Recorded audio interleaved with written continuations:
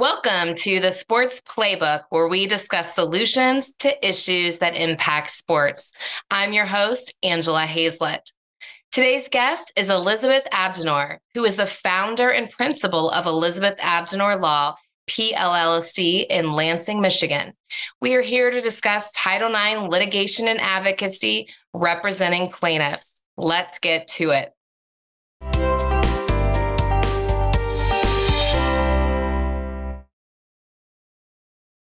Welcome, Elizabeth. I'm so glad to have you on the show today. Thank you so much, Angela. I appreciate you inviting me. Absolutely. I'm really excited to get to the heart of your practice. You're an attorney where you litigate and advocate for plaintiffs in Title IX cases. And Title IX of the Education Amendments of 1972 prohibits discrimination on the basis of sex and applies to schools that receive federal financial assistance from the Department of Education. Athletics are considered an integral part of an institution's education program and are therefore covered by this law. For schools to be compliant with their athletic programs, they must accommodate students' athletic interests and abilities, provide equivalent athletic benefits and opportunities, and substantially proportionate financial assistance. Elizabeth, what else can you tell us about Title IX's application to athletics? Yeah, I think it is key for any educational institution that receives federal funding to be familiar with Title IX with respect to athletics. Of course, there are applications as well outside of athletics, but what schools want to be paying attention to is whether they are treating female students equitably when compared to male students. There are some pretty complex formulas that are used to figure that out. So, for example, there are a lot of situations where we look at schools and we might see a huge football or basketball program where we know a ton of resources are being poured into there. And there may not be something similar in terms of the spending on women, but there are a lot of other metrics that can be considered in terms of number of women that are involved in sports, whether the women's and the men's teams have substantially similar facilities, and whether they're providing them with equal perks, so things like the athletic trainers they might be getting, the medical help, that kind of thing. So long story short, it's something that in order to be compliant, you really want to have a compliance expert, either full-time on your campus or at least somebody to consult with you, because there are a lot of factors to consider. And I imagine every institution is slightly different. So speaking of institutions, all public and private elementary and secondary schools, school districts, colleges, and universities receiving any federal funds must comply with Title IX. This includes approximately 17,600 local school districts, over 5,000 post-secondary institutions, charter schools, for-profit schools, and other institutions. Title IX is most known for expanding opportunities for women and girls in sport. Before the passage of this legislation, there were just over 300,000 women and girls combined playing college and high school sports in the United States. At that time, female athletes received 2% of college athletic budgets. Let me emphasize that again, only 2% of the athletic budgets. And athletic scholarships for women were virtually non-existent. So in the 50 years since Title IX's passing, girls' high school sports participation has increased tenfold, and participation for women in college athletics has increased more than 6 times. So girls and women now have opportunities like never before in athletics at their educational institutions. So Elizabeth, why is your Title IX work important in today's landscape? Yeah, so unfortunately, equity is still not present necessarily everywhere in, both, colleges and universities and higher ed as a whole, and particularly athletics. There have been a number of cases that have been in the public view recently that I think illustrate this. One of them I'm pretty familiar with, a case involving the Michigan State University swim team. They recently entered into a settlement agreement with Michigan State. Essentially what had happened was that the entire swim team was eliminated because the university was arguing that this would, do whatever. I think there was something about like they didn't have the facilities that they said they needed, but because they eliminated numerous female athletes who were on the swim team, the argument that the athletes made was that then this was negatively impacting them and was a gender discrimination issue because it was cutting so many female athletes and removed the balance or the equity that was there in the MSU athletics program. I don't know the details of the settlement agreement. One thing I do know, though, is that it does not bring back the MSU swim team, sadly. But there is still a very, very active and vocal and well-resourced group of former athletes and alums who are still fighting to bring the MSU swim team back. But, as universities and colleges struggle to try to comply with Title IX and to balance their financial budgets and things like that, I think there are still a lot of struggles that require us to continue to look at Title IX. Elizabeth, you are intimately familiar with Michigan State University and settlements surrounding Title IX issues. So Title IX can include discrimination on the basis of sex that includes sexual harassment or sexual violence, such as rape, sexual assault, sexual battery, and sexual coercion. So before starting your own law practice, you actually worked at Michigan State University as a Title IX investigator at the time of the Larry Nassar investigation. Larry Nassar was a former team physician at Michigan State University who is now serving a prison sentence for sexually assaulting over 300 gymnasts and other athletes under the guise of providing medical treatment. Michigan State, which was accused of missing chances over many years to stop Nassar, agreed to pay $500 million to more than 300 women and girls who were assaulted by him. So what can you tell us about Michigan State handling of the Nassar case? Yeah, it was a very, very challenging time for the university. So, the story initially broke through the Indy Star newspaper when one of the survivors came forward and told her story. And what happened was that just sort of caused a number, almost like an avalanche of additional folks to come forward because he had been such a prolific predator. So there were many, many women and girls, and I believe some boys as well, who had been abused by him. From my perspective inside the university when it happened, it was very challenging. There was some messaging from the top that indicated that the university, kind of wanted this to go away as quietly as possible, which was not ever going to be what happened, right? Right. And then additionally, one thing that the university also saw, in addition to the many, many survivors of Larry Nassar that came forward, was many, many other survivors who came forward of other abusers at Michigan State, folks who had been abused recently, but also going back as far as 20 or 30 years. And what I saw, because they were seeing this news and this information about this abuser that had been at their institution, and they wanted to come forward to prevent any abuse by anybody else, or to, try to seek some sort of resolution for the abuse that they had suffered. And watching these other folks come forward gave them the courage and the sort of resolution that they wanted to come forward. So there was this huge cascade of just folks coming forward about not only Larry Nassar, but many abusers at the institution. I'm sure Michigan State wasn't ready for the scale of abuse that had been occurring. And around the time of the public becoming aware of this case, you were dismissed from employment as a Title IX investigator from Michigan State University. You subsequently received a settlement in the amount of $175,000. What circumstances transpired that caused this series of events? Yeah. So, initially there, like I said, I had seen things happening that I thought were not right within the Title IX office and the university as a whole, both in terms of the Larry Nassar response and then just sort of more generally in terms of, how they were doing response and training on Title IX issues. And I had raised concerns internally, was very, very vocal. I'm a very outspoken person. Was either getting brushed aside or ignored, tried to go to different folks outside of my office.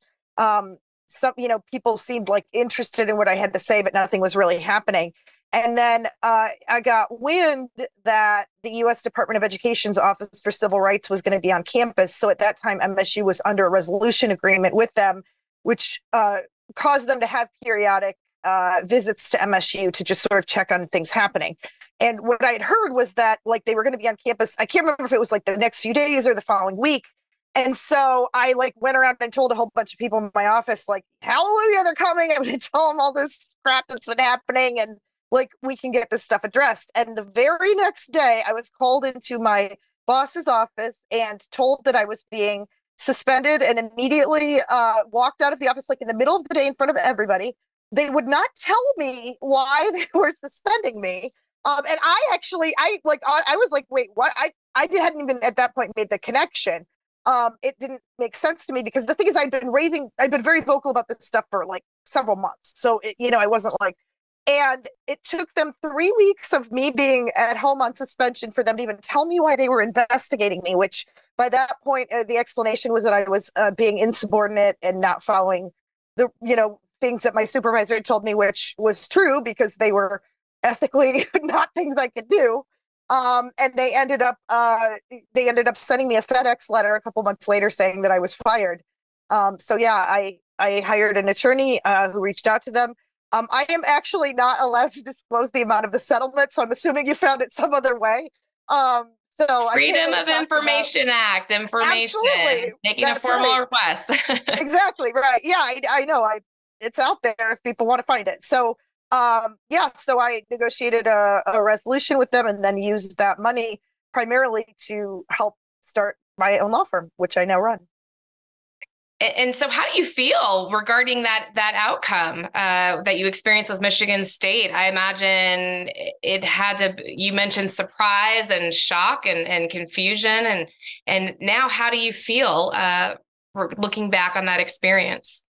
Looking back now, I think it was like the best thing that probably could have happened to me. I'm not somebody who can stay and sit and be quiet and do what I'm told if something is wrong. I'm just not. And there were many wrong things that continued to happen that I heard about even after I was gone. And it was not an environment that I would have been able to be successful in any way. So, I would have needed to get out one way or another. And, I think obviously it was painful at the time, but I think if I had stayed there longer, I think it could have potentially caused more damage to me just in terms of mental health and my ability to get up and keep moving, afterwards. So I think looking back, I think it was the best thing that could have happened to me, honestly. So, and there's perhaps a positive outcome in that the settlement money was used to fund your law practice, which now you specialize in Title IX litigation and advocacy.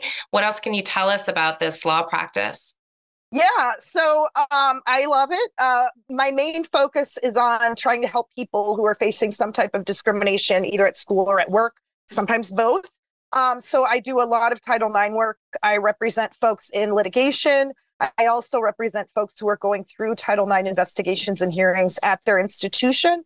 I handle a good amount of employment law related to folks who are being discriminated against or retaliated against for raising concerns at their job, which I learned how to do that from my own experience.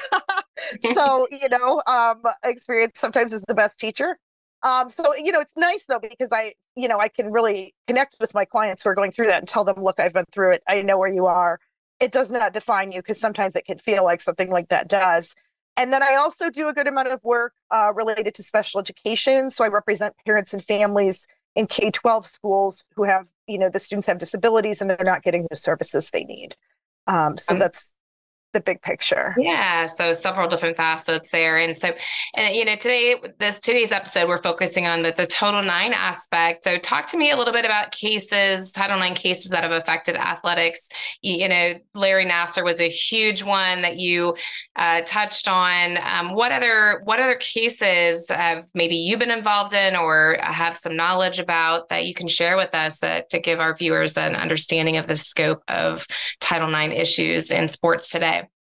Yeah, absolutely. Well, there was another big one, unfortunately, in Michigan, which involved Robert Anderson, who was also a team doctor at the University of Michigan. He was molesting primarily athletes at the University of Michigan back in the 1970s and early 80s. I actually do have one client who was a victim of his. There was an initial first set of complaints that were filed, and there was a settlement negotiated with the university for that group. And then there was a portion that was set aside for additional survivors that came forward. So my client is in that second group. And he's, for him, it's a long process. A lot of these survivors from that group are in their 50s, 60s, and 70s. Many of them, dealing with this for the first time in terms of coming to terms with it.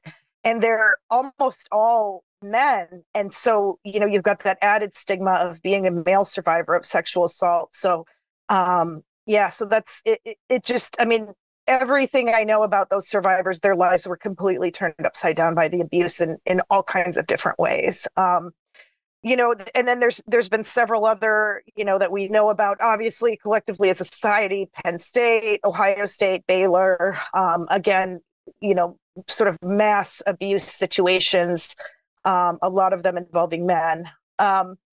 One case that I have that's going on right now that I think is really important is the case that I and a couple of colleagues have filed against Louisiana State University. We have 10 plaintiffs in that case, and essentially the plaintiffs either had experienced, and many of them reported, sexual assault, sexual harassment, relationship violence to the universities, either to folks in the athletic department or to the university's Title IX office. And then, for the majority of them, either nothing was done at all, or, there was some sort of an investigation, but it either didn't result in a finding or didn't result in any, any realistic change to their circumstances. And we've got several different survivors in that case who were abused by the same two athletes. And so, there's this pattern within their athletics department of them repeatedly being made aware of abuse that was happening by some of their star football players, and then nothing was done. And the cost, again, to these women that they were silenced and they were forced to try to go on with their lives is just huge. We've got one who was on the path to be a very good professional tennis player. She had played against Venus Williams, and she did lose, but Venus had very good things to say about her after the match. She easily could have been a top 50 player. She had the skills to do so, and her tennis career was completely derailed, and she'll never get back to that. So, in that case, what I think is interesting is looking at, and I don't think this was intentional, but looking at the costs to the female athletes in order for the male athletes to succeed, and the fact that that was just sort of accepted as a cost that the institution was willing to pay. I think that raises serious Title IX questions. You meaning cost that males are getting away with sexual assault? Yeah, right. And then exactly. Universities sweeping that under the rug so that the teams can be successful. And in some cases with our plaintiffs, the female athletes then losing their ability to go forward and continue to play either professionally. We had another member of our plaintiff group who was planning to be a tennis coach. That was her path. She has lost her love of tennis, and she now works as a bartender. So, in terms of the cost to women's tennis, we have some serious costs there.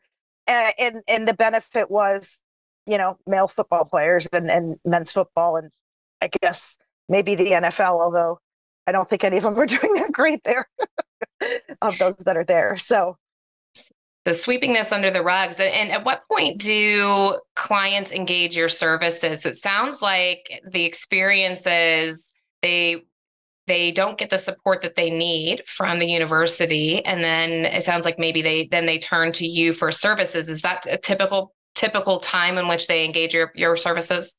Yeah, a lot of folks come to me at that point when they, it's really a lot of folks who experience some sort of abuse that's connected with their educational institution. They've been trained and they believe that the institution is going to help them. And so they really do make an effort to go through the process of resolving it internally. And often it's not until that process has been completed and they then feel betrayed by their institution that they start thinking, okay, maybe I need to really get a lawyer to help me here. There are some folks who come to me earlier. So like I said, there are some folks I represent through their Title IX investigations. So that would be before the school or during the time that the school is involved in trying to resolve it. But the majority of folks come to me after that. College students just really aren't thinking, oh, I'm going to need a lawyer. It's just Right. not what they're normally expecting, that their school will help them because that's what they've been told. Right. Absolutely. In 2020, the Trump administration made rule changes to Title IX, making it even more difficult for survivors to lay claims and hold accused persons accountable. What can you tell us about the rule change and how this affects your work in Title IX cases? Yeah, so there were a lot of changes that were implemented through that 2020 rulemaking process. One of the primary changes that occurred was that schools, at least higher ed institutions, K-12 are not required to do this, but in higher ed, they are required to at least offer an opportunity for a face-to-face hearing, which I say face-to-face, it can happen remotely via Zoom, but an actual opportunity for the parties to directly cross-examine each other through an advisor or a representative. Before that, it was sort of a change in the way the Title IX process was viewed. Before that, there had sort of been this understanding that it was a civil rights investigative process, along the lines of an HR investigation, where you'd have an individual or a couple of folks who were assigned to do the investigation, gather all the information, and make a decision about whether the internal policy had been violated. There was sort of a change to perceiving it as more of a confrontational / litigation type process that required direct, the opportunity for direct questioning of one another. And what resulted is that it caused a lot of more hesitance, I think, for folks to even engage in the process, because many people, when they're reporting somebody else, they just want that person to leave them alone. And they want to be able to move past this as soon as possible. They don't want to get engaged in a months or even years long process that's going to culminate in a face-to-face questioning by someone representing their abuser. It's just not worth that to them. It's just going to be too much trauma. And so I think what's resulted is that it's caused, I've certainly interacted with potential clients and clients who have told me they chose not to take advantage of the school's internal process because of that. The process can be brutal depending on the skill level and training of the hearing officer. I've seen situations where hearing officers have allowed what I think are really inappropriate lines and methods of questioning. Just not getting at whether there's a preponderance of the evidence that a policy was violated, but getting a lot more at things like people's, promiscuity levels and things like that, which really should not be a matter of question. What they were wearing and exactly who they were out with and if they were engaged in drinking alcohol at the time, decisions like that shouldn't really affect the outcome. Right.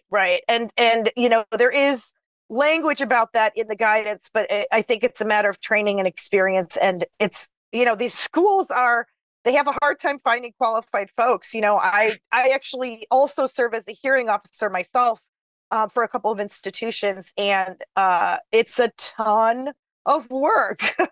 And so, finding qualified folks that have the time to, you have to read sometimes hundreds of pages of materials. The longest I've had a hearing take is I had a hearing take 10 hours once. And then you've got to go through all this material and make a decision. And then there's going to be an appeal process. It's a mountain of work. And so finding people that are qualified to do it, that don't have other options of things they could do that's less painful, it's very hard for schools. Absolutely. That does sound really challenging. What are some other challenges in litigating and advocating for survivors in Title IX cases? I think one thing is managing expectations. So, it's a trauma. To go through litigation is trauma. The schools and defendants are going to do things like try to get every text message you've ever sent. They may want to do a medical or a psychological exam of you. They're certainly going to want your medical and psychological records. And that's extremely intrusive. Depositions are very difficult. Then you are being grilled under oath by somebody representing a person or an entity that you feel abused you, and they can ask you anything. And so helping them understand what that process is going to be like, and also managing expectations for results.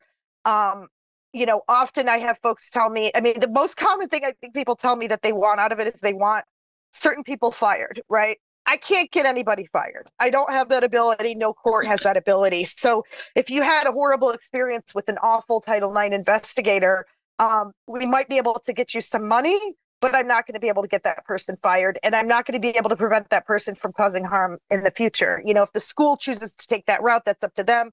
I've never seen it happen. I think mainly because the schools would see that as an admission of liability, essentially.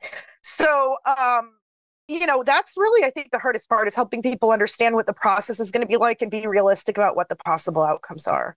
But they have potential opportunities to go through the legal process outside of the university's Title IX process as well, right? So the outcome could potentially be different.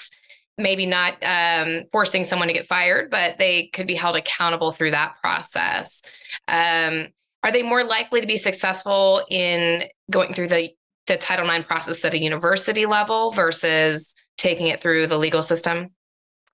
I think it's difficult to succeed in both venues. And then, another option that you would have potentially would be to file a complaint with the U.S. Department of Education's Office for Civil Rights. I've seen some good results there, particularly if the case is routed to their mediation process that they have. But again, they're extremely overburdened and understaffed, and filing a complaint there can take years, before it gets resolved. So in terms of fastest results, sadly, likely the school, even though sometimes those take a year or more. But yeah, it's a tough road no matter what you choose to go. Whoever has the accusations made against them, whether it's the individual or the school, is going to be fighting very hard not to be found responsible for any violations. Absolutely. Let's talk just briefly about how this affects athletes of different sexual orientation, gender identity, transgender students.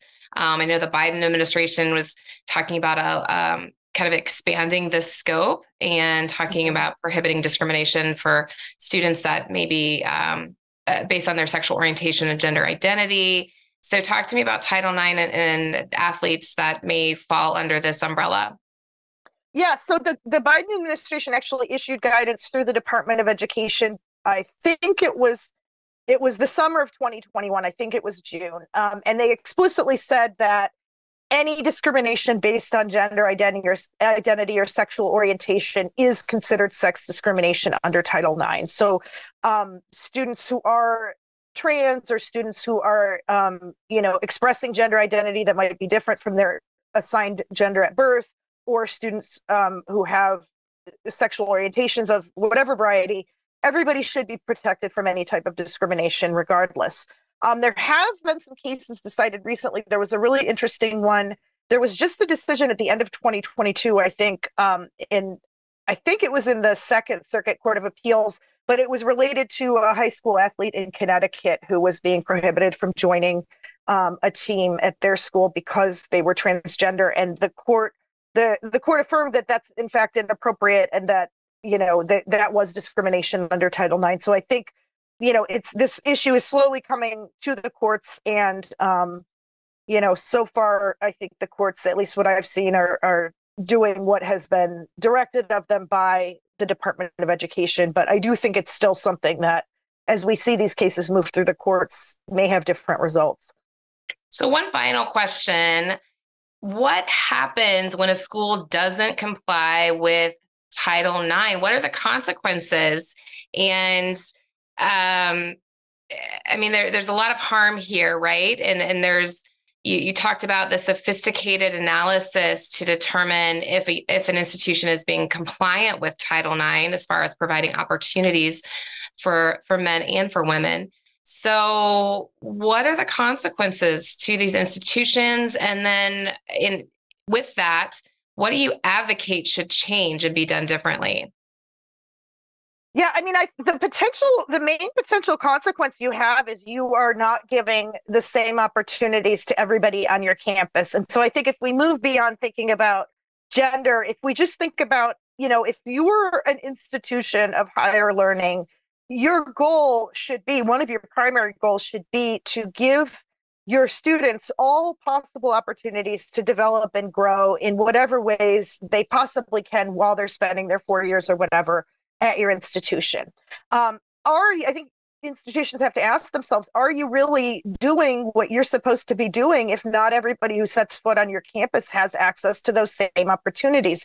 If I can't, flourish in all of the different areas of potential that I have, or at least if I don't have an opportunity to try, then what benefit am I getting from you as an institution? Why wouldn't another institution have been better for me? Or maybe not even going to college or university at all, as it relates to athletics, what, just if you could just summarize, what do you think what are the consequences to an institution and what opportunities we have to improve the process? Yeah. Well, I think athletics are important for a lot of students for a lot of reasons.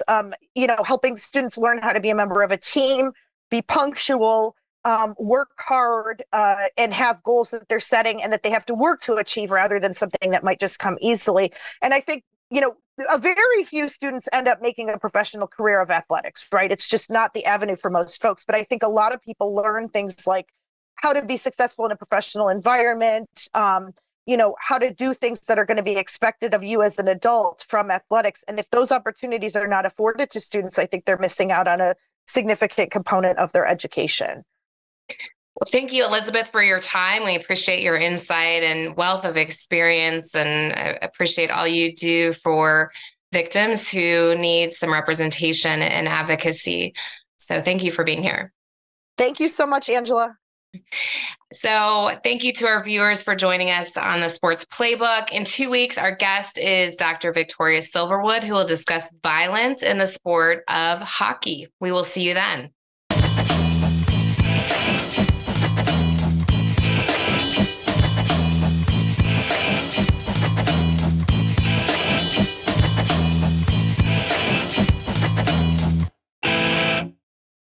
Thank you so much for watching ThinkTech Hawaii.